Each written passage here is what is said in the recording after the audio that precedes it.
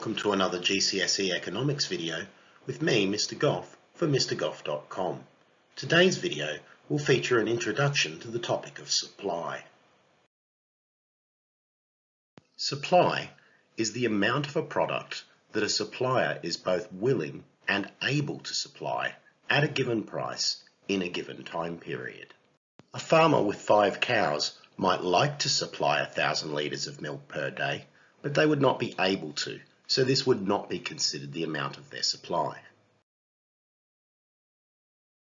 Individual supply is the amount of a product an individual firm is willing to supply at each price in a given time period.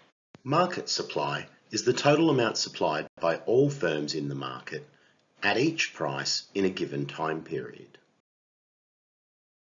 The supply curve slopes from bottom left to top right for reasons we will examine in just a few moments. Just like with the demand curve, you must make sure that you add axes labels and label the curve itself if you are asked to draw a supply curve. The law of supply states that quantity varies directly with price.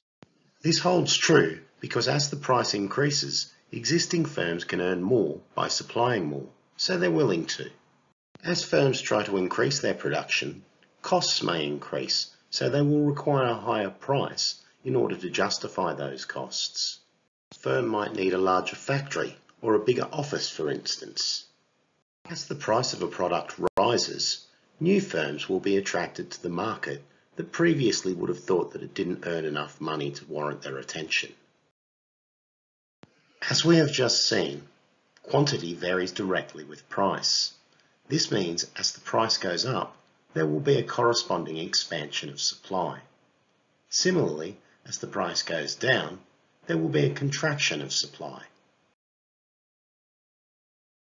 So to recap, a change in the price of a product will result in a movement along the supply curve. An expansion if the price goes up and supply increases, and a contraction if the price goes down and supply decreases. Just like with demand, there are other factors that can cause the supply curve to entirely shift to either the left or the right. A right shift of supply means that more will be supplied at every price. A left shift of supply means that less will be supplied at every price. That brings us to the end of our introduction to supply. In the next video, we'll be looking in detail at those factors that can shift the supply curve either left or right. I've been Mr. Goff for MrGoff.com. Bye for now.